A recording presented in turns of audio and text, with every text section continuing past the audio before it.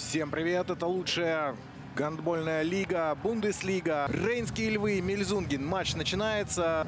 Отметим высказывание Любомира Враниша. Он говорил, что Мельзунген в этой встрече фаворит. Кун, ну и потеря. Энди Шмидт убегает в отрыв.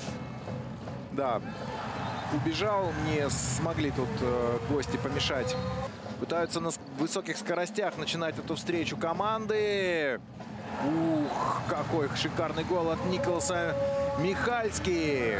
Да, мощный бросок получился у датчанина, но вряд ли его можно было считать сложным для обороны и голкипера. Слишком долго он готовился. Ну и здесь отличный бросок с подкруткой. Ну а кто бросает? Игрок сборной Германии Тимо Кастелинг.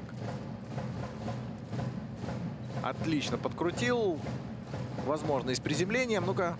Ну да, было приземление. Активно сейчас оборонялся. Очень здорово ногами работали. И увидели, что бросить, ну, не набрал достаточной высоты. Уже падал. И такой поспешный бросок получился, какой-то нервный.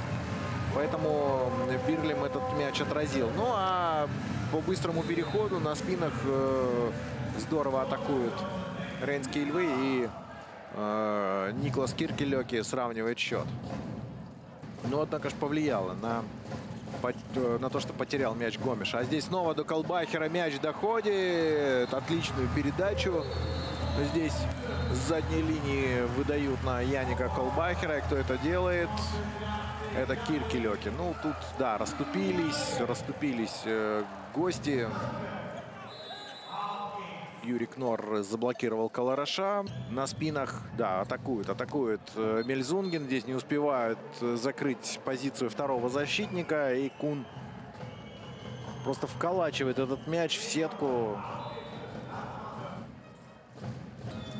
Нет, бросить не дают. И потеря. А ворота пустые.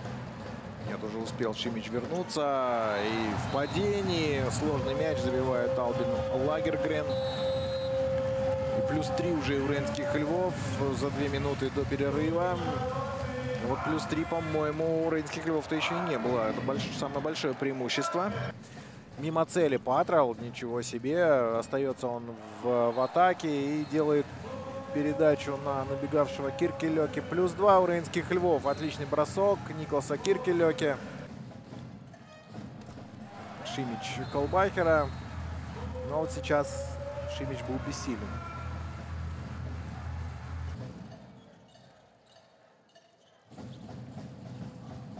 Почувствовать игровой тонус. Кункель. И выходит Мельзунген уже вперед.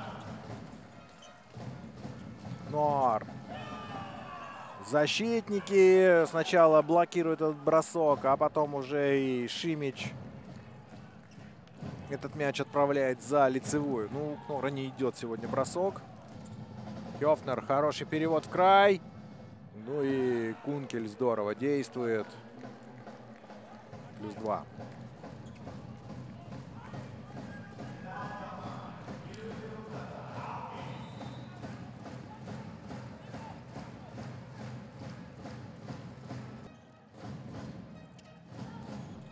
Хёфнер. Пойдет на бросок. Рискованный, конечно. Киркелёки, Лагергрен на Шмидта. Шмидт бросает вниз. И здесь уверенно Шимич отражает этот бросок. 9-й сейв его в сегодняшнем матче. Киркелёки, Лагергрен. Вот высоко теперь обороняются и гости. И кто перехватывает мяч? Александр Петерсон забивает пустые ворота. Свой первый мяч в матче. Читает он эту игру. Очень здорово видит площадку. Ну и спокойно убегает. Продолжается атака Рейнских львов. И здесь Колораш. Нет. Кого там подзывают? Тут встречают жестко Киркелёки. Хёфнер. Скидка на Арнарсона и потеря. И Рейнские львы могут сравнять счет. Делает это Киркелёки. 23-23 9,5 минут до конца и в полном составе Мельзунген. И вот тут, наверное, начинается самое интересное. У нас ничья за 9,5 минут. Хёфнер.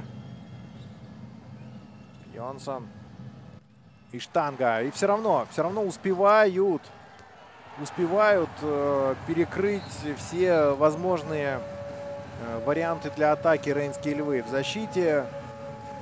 И здесь еще и по пустым воротам снова Киркелёке и штанга. Здесь просто не повезло Мельзунгену. Тут, конечно, да, есть Михалский, а он не забивает. Но мяч от Шимича покидает площадку, поэтому продолжится атака рейнских львов.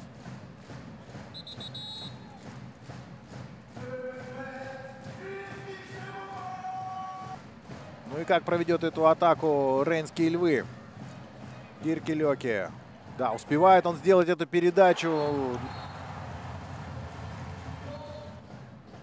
О, какую красоту они тут затеяли!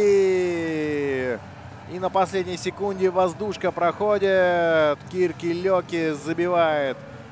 Поздравляем рейнских львов с красивой и волевой победой над Мельзунгеном. С вами этот матч смотрел Юрий Демчук. Смотрите Бундеслигу на старте. До свидания, наслаждайтесь жизнью.